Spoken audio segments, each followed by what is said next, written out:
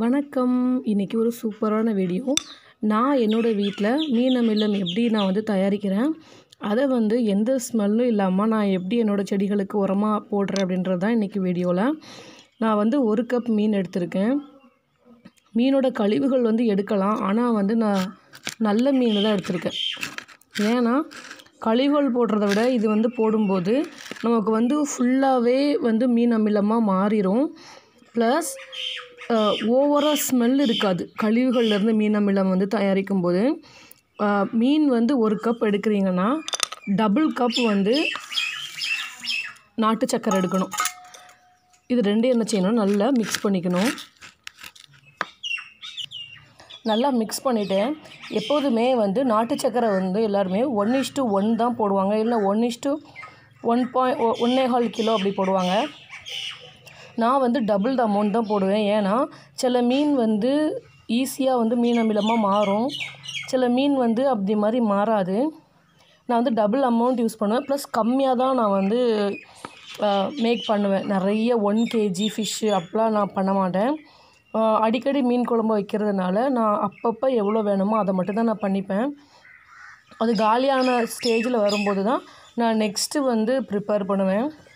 இது நான் ஏற்கனவே செஞ்சு வச்சுருக்கேன். மீன் அமிலம் நல்லா ரெடி ஆயிடுச்சுன்னா ஸ்மெல் வராது. இப்போ இதை ஒரு ஏர்டைட் கண்டெய்னரில் போட்டு மூடி வச்சிடணும். நான் ஏர்டைட் கண்டெய்னரில் போட்டு வச்சுட்டேன். இதை நல்லா மூடி வச்சுட்டுங்க, நல்லா டைட்டாக மூடி வச்சுக்கோங்க. டெய்லி இதை எடுத்து ஓப்பன் பண்ணி குச்சி வச்சு கலக்கணும்னு அவசியம் இல்லை. நான் ஏன் சின்ன பாக்ஸில் போடுறேன் அப்படின்னா, டெய்லி ஓப்பன் பண்ணி குச்சி வச்சு கலக்க வேண்டாம், இந்த மாதிரி குலுக்குனாலே போதும். டெய்லி ஓப்பன் பண்ண அவசியமே கிடையாது. இது நல்ல ஒரு 40 to 45 days ஆகும் நல்ல க்ரீமி டெக்ஸ்சராக வர்றதுக்கு. பஞ்சாமிர்தம் மாதிரி ஸ்மெல் வரணும். அப்படின்னா தான் உங்களோட மீன் அமிலம் கரெக்டாக ரெடி ஆகிருக்குன்னு அர்த்தம். ஒரு மாதிரி நல்ல ஸ்மெல் இல்லை அப்படின்னா நீங்கள் வெல்லம் ப்ரொப்போர்ஷன் கம்மியாக பண்ணியிருக்கீங்க, நாட்டு சக்கரை கம்மியாக போட்டிருக்கீங்கன்னு அர்த்தம். அதனால் கொஞ்சம் அதிகமாக போடுறதுல தப்பு கிடையாது. மீன் அமிலம் அமிலமாக இருக்கும்போது வேணால் அது பஞ்சாமிர்த ஸ்மெல் வரும். பட் அதை நம்ம தண்ணியில் மிக்ஸ் பண்ணும்போது கண்டிப்பாக ஒரு ஃபிஷ்ஷோட ஸ்மெல் வரதான் செய்யும். அதுக்கு நான் ஒரு மெத்தட் ஃபாலோ பண்ணுறேன். அது என்ன மெத்தட் நான் உங்களுக்கு காமிக்கிறேன்.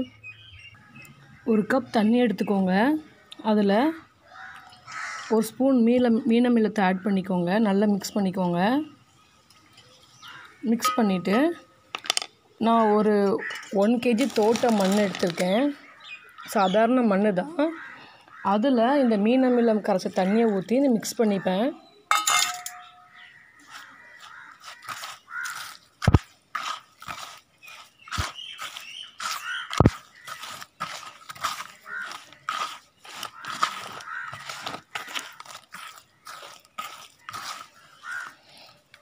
இப்போது எந்த செடிக்கு போடணுமோ அந்த செடிக்கு ஒரு கை நான் போட்டுருவேன்.